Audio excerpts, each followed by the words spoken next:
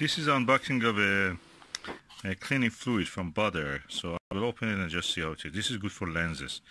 I don't know, you can use it. Propylene alcohol you can use with silver or aluminum coated mirrors. I'm not sure about this one. They have told no, but we will see.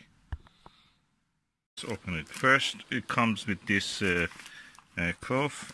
That cloth is around £5 itself. Then comes with this lens cleaning stuff, which is £11. Optical Wonder. I bought it from First Light Optics. Let me check. Yeah, First Light Optics in the Exeter. So they are very quick actually, 2 days. That's the Optical Wonder, Baader Optical Wonder fine optical cleaning fluid. So I have several refractors that I want to actually clean with this. It's practically alcohol. It stops fungi. So alcohol may do that. Propylene alcohol will do it. Normal ethanol will do that. And no acetone. Acetone will dissolve actually if it is made of any plastic material or polymers. And that's it.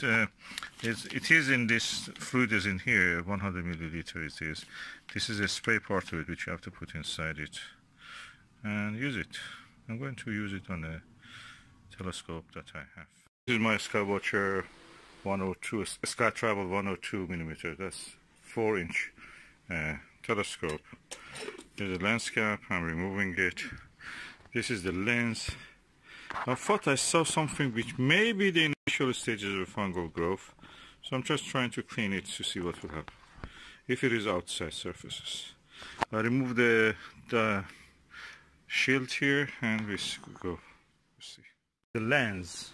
And I noticed that when I was removing this dew shield, I noticed that the whole lens was also twisting, so probably I can do the other side of it, but I will not risk it. I'll just do first this side. So this is the spray, Baader Optical Wonder, and this is the lens. Now let me spray. Okay, one layer, one puff was enough. So I'm going to use that cleaner just to clean it. Oh, really looks nice, this fabric. Okay. I'm moving gently across the surface.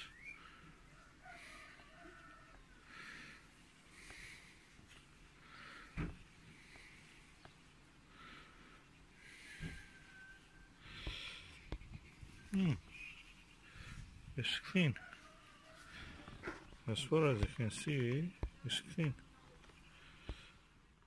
Decided to open the lens completely and just do the other side of it also, if it needs, of course.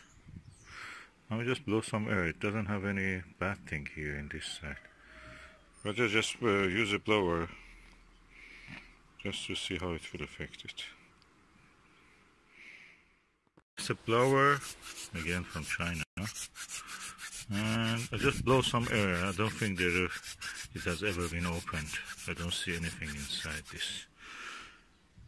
And what I thought I saw as a fungi is probably gone. Nothing here.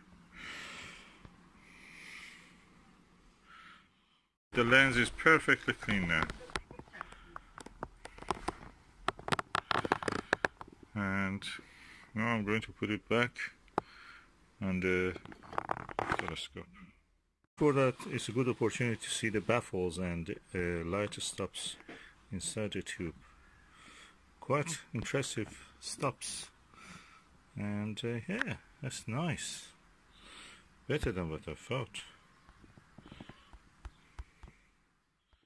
Oh, I'm quite impressed by the ease of use of this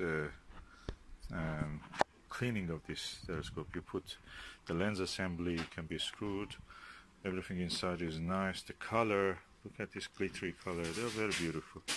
And they have been built to be easy maintained and at the same time easy to work with.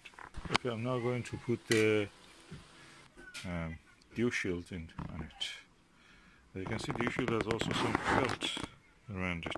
I'm going to blow some air into this and clean it also. Okay, I'll put this now back. Let me have a look before putting the lens cap on And I use the eyepiece just to see how it is. Sharp.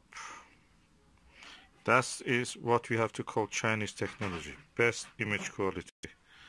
Forget about the Japanese telescopes or American telescope. China is the next best, or is the first best now. I recommend the Baader Optical Wonder. Yes, definitely, is a good one. It didn't use much of the spray also. Yeah, definitely. A few puff was enough for this old telescope. And yeah, if you get it, get this also. This cloth also is very nice. You can wash it with softly, gently with some soap or liquid soap, and dry it, and it will be as good as new.